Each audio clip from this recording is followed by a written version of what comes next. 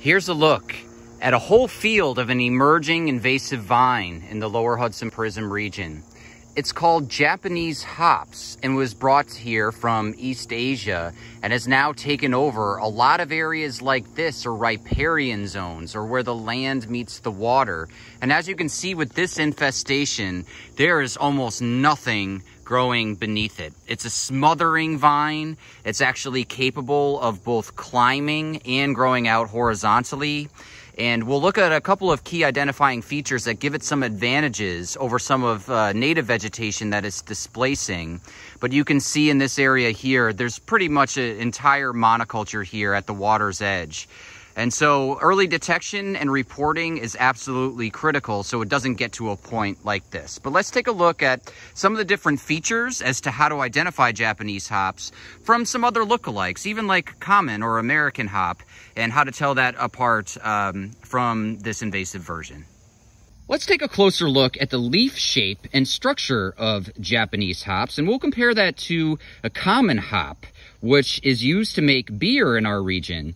Actually, the Japanese hops, which you are seeing here, can't actually be used in brewing. It just doesn't have the right chemical balance. So not only are Japanese hops sort of invasive and taking over and displacing native vegetation, it can't even be used to make beer in our area.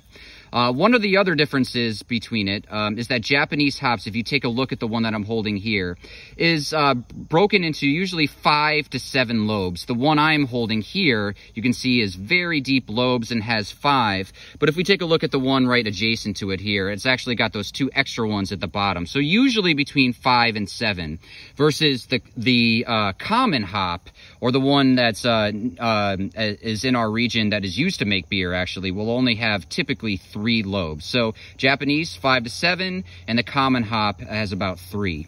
The other main difference is if you see where the lobes come together, they really come together at a very tight, acute angle. There's not much rounding going on, versus the common hop is usually right where my finger is poking through there. You'll see that it's much more rounded. So not only does it have 3 lobes, but the area where the lobes are touching is much more rounded in the common hop versus very acute in Japanese hops.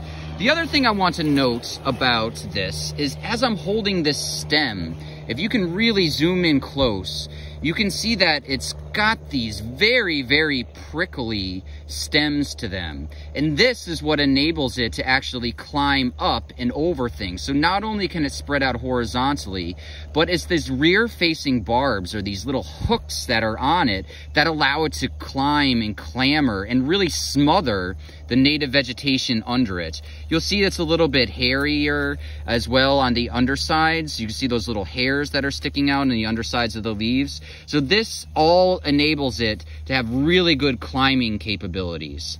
I also wanted to point out the fruiting structure here. So if you take a look at this, this shape here, you see how it is kind of coming out in multiple different directions. So with the common hop, it looks a little bit more like a cone shape. So think about a pine cone shape to it, and the bracts, or the way that those leaf-like structures are arranged.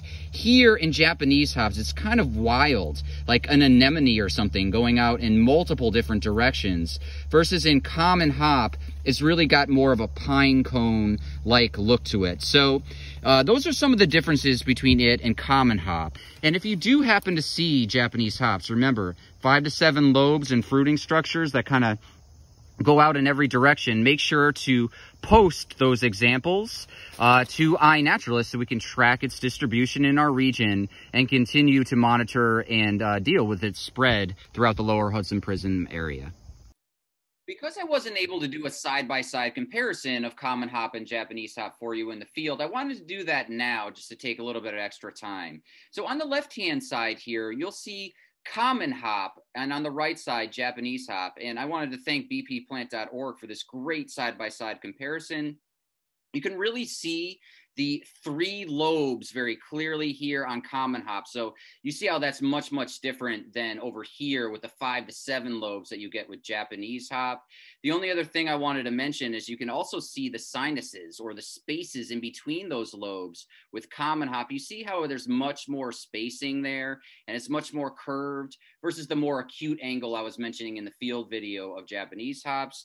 The only other thing that you can't see in these photos here that you may want to pay attention to in the field is that Japanese hops have very long petioles or leaf stalks. So where that leaf blade is attaching to the stem, it's as long or longer than the leaf itself in Japanese hops. So that's just another feature you could be on the lookout for. Its leaves in Japanese hops are also opposite of one another along the stem, and that's how they are arranged.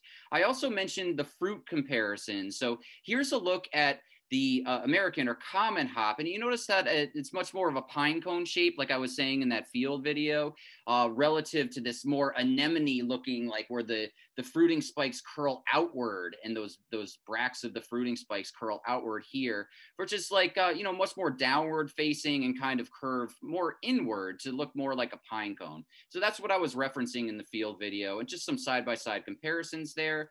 The only other thing that you might confuse it with out in the field is Virginia creeper. So Virginia creeper is another 5-lobed vine, as you can see in the picture here. But look at the division between the lobes themselves. You see how they're much, much deeper and more divided. They kind of come to a narrow point at the end. So the hops are not doing that at all.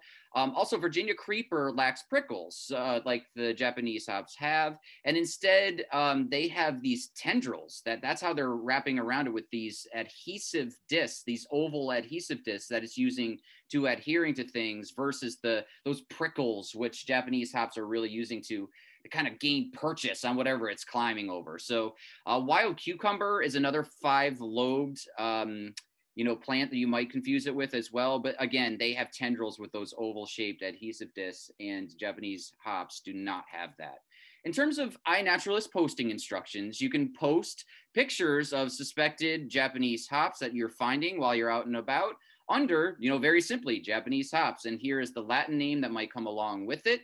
And of course, you guys have any questions, email us at invasives@nynjtc.org or visit our Lower Hudson Prism EcoQuest website, which you can see here, which has lots more information on these focal species and past challenges and how to get started with our EcoQuest challenge. We would love to have you be a part of it. And thank you once again to our partners, and hope to see you out there as part of this Hop to It EcoQuest challenge in the month of July.